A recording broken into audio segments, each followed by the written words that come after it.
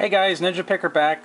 I got a little bored this week and I decided to look for some videos about computer scrapping, and I learned several things.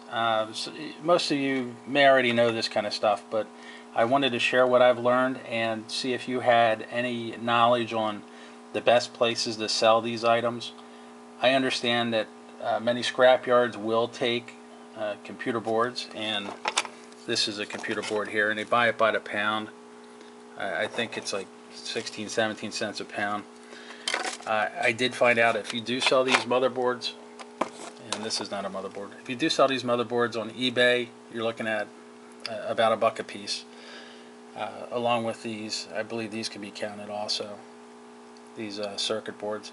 There is some gold. There's gold in here.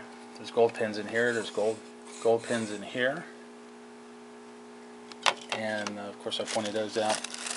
And this is the processor. This has gold pins also. And this is a RAM. Gold pins on all three of these. I pulled this out of this computer over here. Excuse me, this messed up computer. And this motherboard is much larger than the motherboard I just showed you over there.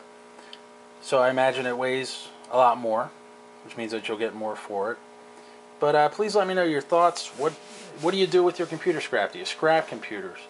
I know some people will even go as far as taking out the very little bit of copper that's in there. And to me, I don't know if that's going to be worth it.